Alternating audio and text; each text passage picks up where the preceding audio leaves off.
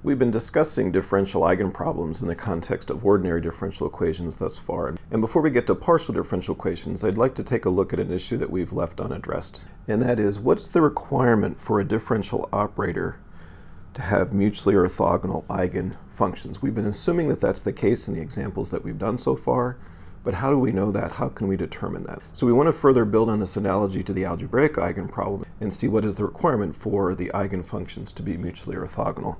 Now remember, in the case of a matrix, the eigenvectors are mutually orthogonal to one another if the matrix itself is real and symmetric and has distinct eigenvalues. So that was a requirement for the eigenvectors to be mutually orthogonal. So what is the analogous requirement for a differential operator to have mutually orthogonal eigenfunctions? Well, let's start by returning to the matrix case, and I'm going to show you something interesting that's going to help us define what's called the adjoint of a differential operator. So let's say we have an n by n, so a square matrix A, and two arbitrary n by 1 vectors, u and v. So the inner product of two vectors, in this case v and u, is just v transpose times u, or equivalently u transpose times v. So similarly, we could write the inner product of v with a times u, which would then be the transpose of v times a times u. Now let's consider this right-hand side. So remember that the transpose of the product of two matrices is the product of the transposes, but in reverse order. So given that, we could rewrite v transpose times a times u as the transpose of a transpose times v times u. So you can see what we've done here is by writing this as the transpose, we reverse the order of the v transpose and the a. So now we have the transpose of a transpose times v all times u. So therefore we can express the inner product of v with a times u as the inner product of u with a transpose times v. Now in effect what we've done is we've developed a very strange way to define the transpose of a matrix. A transpose of a matrix A would be such that in this inner product context we've switched the roles of the u's and the v's. So on the left the u is being pre-multiplied with the a, whereas on the right it's the v that's being pre-multiplied with the a transpose. So again, this is an unusual way to define a transpose. We can easily write down what the transpose is and define it in a much simpler way, but what we're going to do now is take by analogy this inner product expression for vectors and matrices and rewrite it for functions in differential operators. So we have a differential operator, our script L as usual, and we're going to define an adjoint operator. We'll call it L star, and that's going to be like the transpose. It's going to be the analogy to the transpose of a matrix, the adjoint of the original differential operator. And we're going to define it in precisely the same way. So we have the inner product of v with L operating on u on the left, and on the right we have the inner product of u with L star operating on v. So as you can see, we've changed the roles of the u's and the v's. On the left, the u is being operated on by the differential operator, whereas on the right it's the v. And remember, inner products of functions, those are just integrals over the corresponding domain, as we'll see. I'm going to illustrate this using a general second-order linear ordinary differential equation with variable coefficients. So it's second order, so we have second-order derivative, first-order derivative, and zeroth-order derivative. Variable coefficients, so a0 of x, a1 of x, and a2 of x are just general functions of x. Those are the coefficients.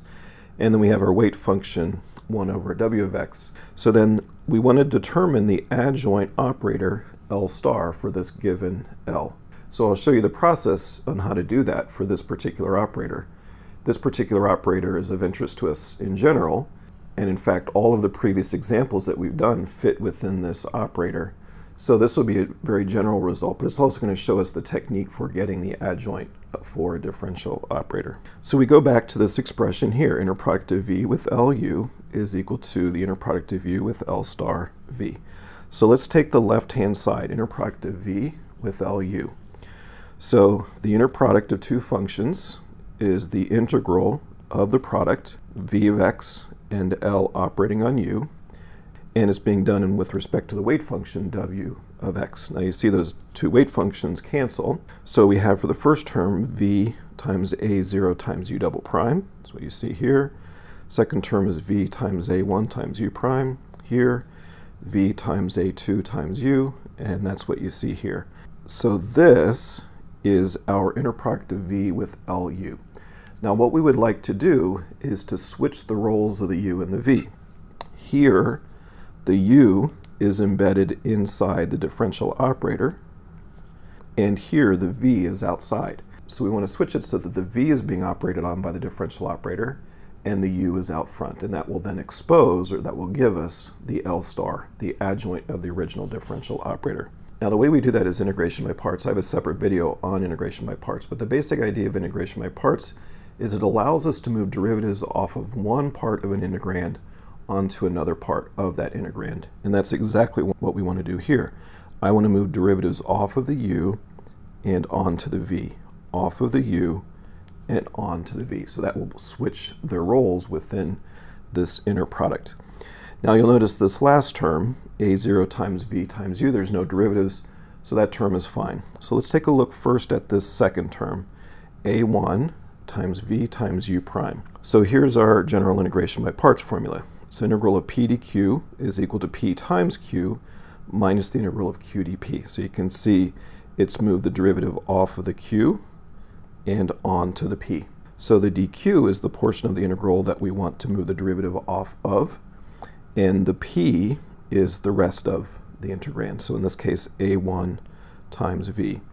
So you integrate dq to get q, differentiate p to get dp, then again you have the p times q, that's evaluated at the endpoints, minus, don't forget the minus sign, times this integral of q dp, q is u, times dp. So we have moved the derivative off of the u and on to the v. Now the first term, there's two derivatives on the u, so we're going to have to do integration by parts twice. So in the first integration by parts, u double prime dx, that is the dq, so we can get one of the derivatives off of that. And then the p is the rest of that integrand.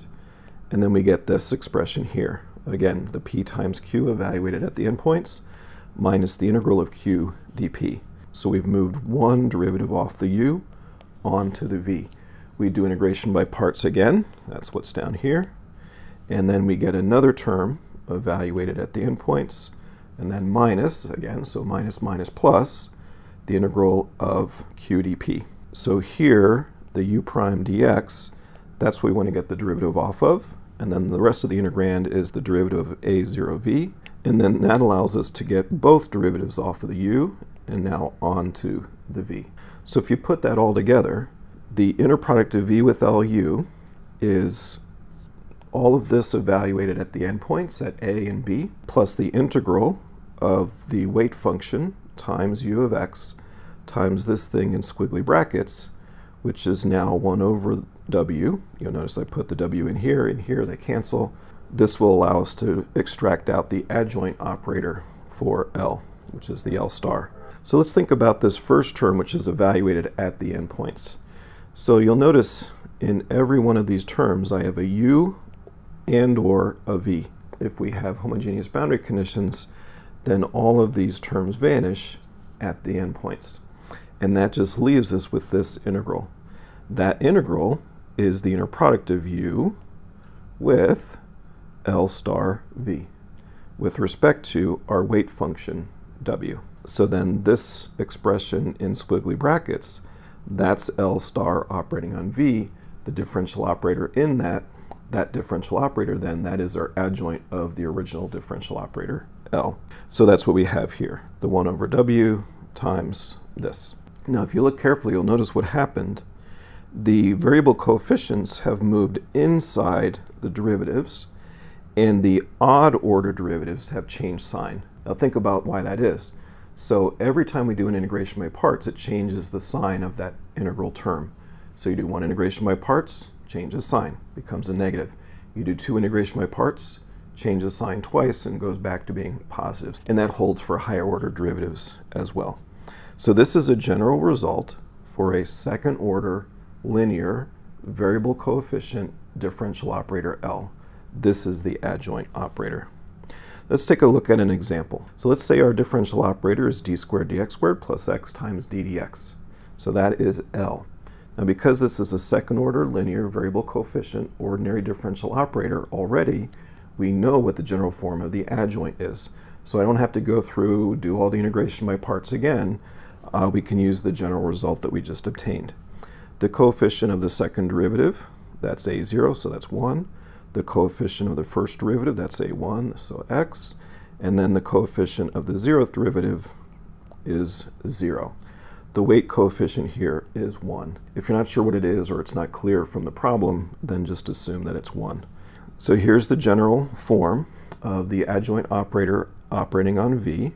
It's the second derivative of a0 times v minus the first derivative of a1 times v plus a2 times v.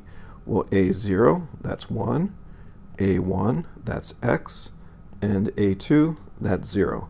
So this term is just v double prime minus the derivative of x times v. If we use the product rule on this term, then we have v double prime minus x times v prime minus v. So that's L star, the adjoint operator, operating on v. Extract out the differential operator, that's L star. It's d squared dx squared minus x ddx minus 1. You'll notice it's of the same form as the original operator, so it's second order, linear, variable coefficient. In this case, however, it's not the same. It's very similar, but it's not the same. We have a minus sign here and a minus 1 here that did not exist in the original operator. So in the next video, we're going to talk about what that means, L and L star being the same, and we'll answer this question that we raised at the beginning of this video, which is, what is the requirement for a differential operator to have mutually orthogonal eigenfunctions? So I'll see you in the next video to answer that question.